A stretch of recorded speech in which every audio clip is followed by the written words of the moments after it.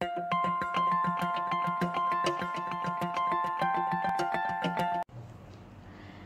friends, good morning. Welcome to my channel Kiranmayi Creations and this is Dr. Kiranmayi. So ee roju nenu oka important topic meeto share cheyalanu unnanandi. Adi entante stop eating sugar anamata.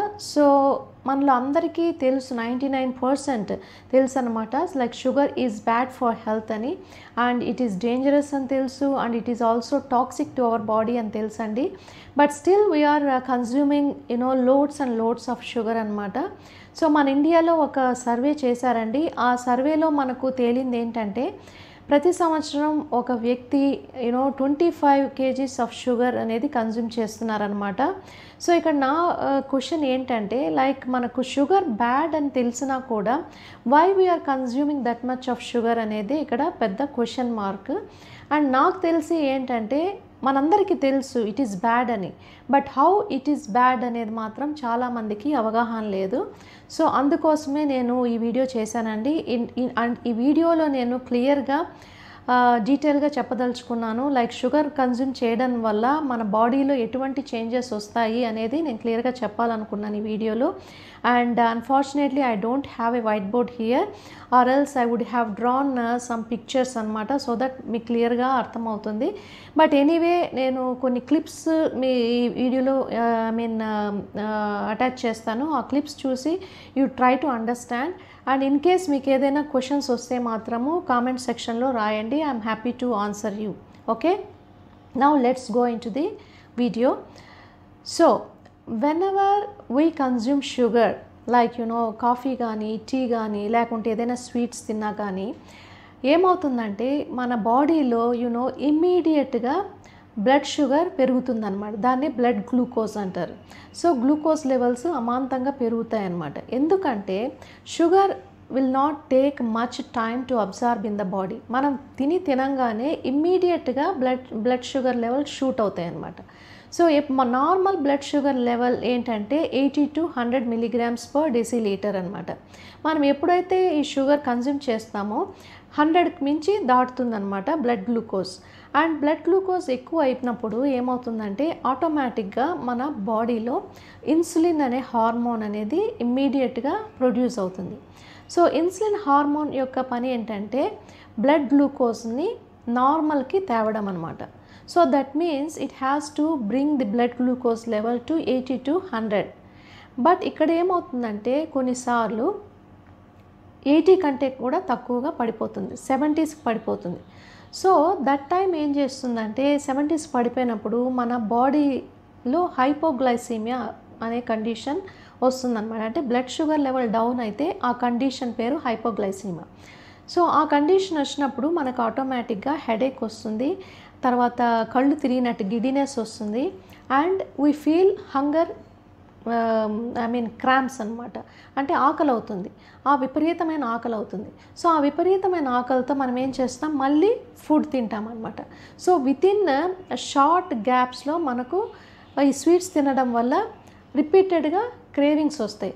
దానివల్ల రిపీటెడ్గా మనం తినడం వల్ల ఆటోమేటిక్గా we will become over weight నుంచి తర్వాత అధిక బరువు ఒబిసిటీకి వచ్చేస్తామన్నమాట. ఇక్కడ మెయిన్గా ఇన్సులిన్ ఏం చేస్తుందంటే మన బ్లడ్లో ఉన్న షుగర్ని బాడీలో ఉన్న సెల్స్కి ట్రాన్స్ఫర్ చేస్తుంది. సెల్స్కి ఎందుకు ట్రాన్స్ఫర్ చేస్తుంది? సెల్స్కి ఈ గ్లూకోజ్ ద్వారా ఎనర్జీ ఇస్తుంది అనమాట. సో దట్ ఈస్ ఫైన్, అంతవరకు పర్లేదు.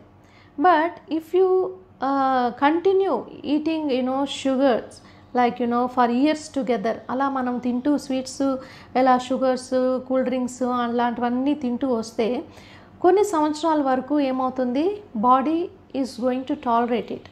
బట్ ఒక at certain point of time ఏమవుతుందంటే సెల్స్ విల్ రెసిస్ట్ ఇన్సులిన్ అనమాట.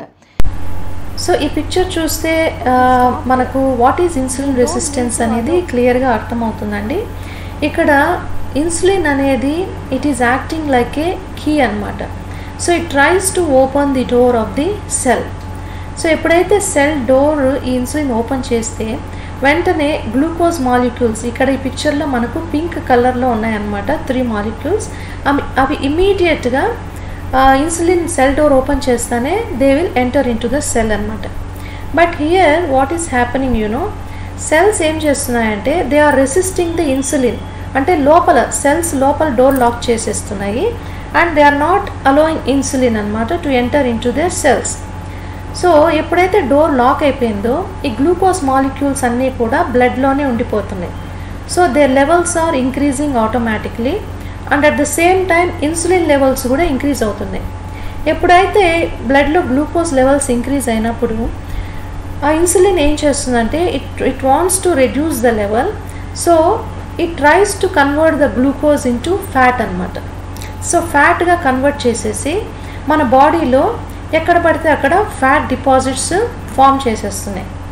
ఎప్పుడైతే ఫ్యాట్ డిపాజిట్స్ మన బాడీలో ఎక్కువ అవుతాయో ఆటోమేటిక్గా మన బాడీలో కొలెస్ట్రాల్ లెవెల్స్ ఎక్కువ అవుతాయి, ట్రైగ్లిజరైడ్ లెవెల్స్ ఎక్కువ అవుతాయి, ఎల్డిఎల్ లెవెల్స్ అన్నీ కూడా ఎక్కువ అవుతాయి. ఎప్పుడైతే ఈ లెవెల్స్ అన్నీ ఎక్కువ అవుతాయో we are more prone to get heart diseases అనమాట. ముఖ్యంగా హార్ట్ స్ట్రోక్స్ కానీ బ్రెయిన్ స్ట్రోక్స్ కానీ ఇవన్నీ కూడా వస్తాయి. సో అపార్ట్ ఫ్రమ్ దిస్ ఈ ఫ్యాట్ డిపాజిషన్ వల్ల కూడా మనము రాను రాను వెయిట్ పెరుగుతూ వస్తాము. కొద్ది రోజులకి ఓవర్ వెయిట్ అవుతాము, తర్వాత ఒబెసిటీ కూడా వచ్చేస్తుంది అనమాట. So this is how excess sugar consumption will lead to weight gain and also obesity అనమాట. మూడో ఇష్యూ ఏంటంటే ఎప్పుడైతే మనం షుగర్స్ ఎక్కువ కన్జ్యూమ్ చేస్తూ ఉంటామో ఆడవాళ్ళలో అయితే మామూలుగా ఈస్ట్రోజన్ సెక్రీషన్ అయితే ఉండాలి. బట్ ఈ షుగర్ కన్జంప్షన్ వల్ల ఏమవుతుందంటే మేల్ హార్మోన్స్ ఎక్కువ అవుతాయి, ముఖ్యంగా ఆండ్రోజన్స్ అంటారు. ఈ ఆండ్రోజన్స్ ఎప్పుడైతే ఎక్కువ అవుతాయో అవి పింపుల్స్ మొహం మీదంతా కూడా పింపుల్స్ ఫామ్ అవుతాయి. So that is one reason for మనకు పింపుల్ ఫార్మేషన్కి పింపుల్స్ ఎందుకు ఫామ్ అవుతాయి అంటే because of excess consumption of sugar అనమాట. బట్ అదే మగవాళ్ళలో ఏమవుతుందంటే మేల్ హార్మోన్స్ షుగర్ కన్జంప్షన్ వల్ల తగ్గిపోతుంది, ముఖ్యంగా టెస్టోస్టిరోన్. ఎప్పుడైతే టెస్టోస్టిరోన్ తగ్గుతుందో మామూలుగా అబ్బాయిలకి ఏంటంటే బాల్డ్ హెడ్ అంటే బట్టతల ఫార్మేషన్ అనేది వస్తుంది. అండ్ ఆల్సో ఏంటి ఫర్టిలిటీ రేట్స్ కూడా తగ్గిపోతాయి అన్నమాట. So that is one reason nowadays many men are suffering with infertility అనమాట. సో నెక్స్ట్ ఇష్యూ ఏంటంటే ఇన్ఫ్లమేషన్ అండి. షుగర్ ఇంటేక్ వల్ల ఇన్ఫ్లమేషన్ అనేది వస్తుంది. So inflammation is a separate topic అండి, నేను నెక్స్ట్ వీడియోస్లో చెప్తాను. బట్ ఇన్ఫ్లమేషన్ వల్ల జాయింట్ పెయిన్స్ వస్తాయండి. సో జాయింట్ పెయిన్స్ వచ్చినప్పుడు it is very difficult for us to walk.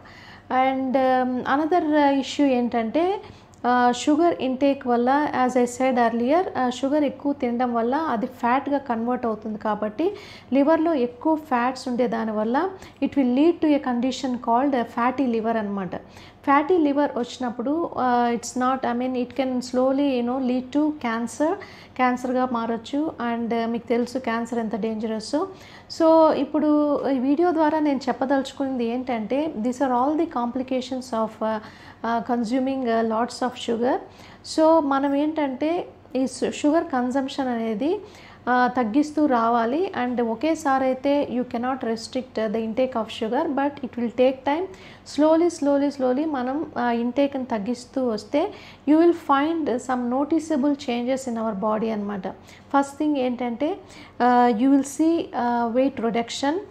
And second thing ఏంటంటే మామూలుగా షుగర్ ఇంటేక్ ఎక్కువ ఉన్న వాళ్ళల్లో బాడీలో వాటర్ రిటెన్షన్ ఉంటుంది. మనం ఎప్పుడైతే షుగర్ తగ్గిస్తామో మన బాడీలో ఉన్న వాటర్ అంతా కూడా బయట వచ్చేస్తుంది. Like in 1 week you are going to lose around 5 kgs of water అనమాట. అండ్ ఆల్సో ఫ్యాట్ డిపాజిట్స్ కూడా కరిగిపోతాయి. And you will become slim and active and you are able to focus on our projects అనమాట. Like అంటే concentration కూడా ఎక్కువ పెరుగుతుంది. And you will look very young and మన skin కూడా మంచిగా గ్లో ఉంటుందండి. So let us take it as a challenge and C అంటే ఒక 14 days మనము ఇది ఒక ఛాలెంజ్ లాగా తీసుకొని and try to restrict the sugar and see some noticeable changes అనమాట. సో ఈ వీడియో మీకు ఎవరికైనా ఇన్ఫర్మేటివ్గా ఉంటే లైక్ చేయండి అండ్ తప్పకుండా మీ ఫ్రెండ్స్కి ఫ్యామిలీ మెంబర్స్ కూడా షేర్ చేయండి అండ్ ఆల్సో ప్లీజ్ సబ్స్క్రైబ్ అండి. Thank you so much for watching my videos. Bye bye, take care.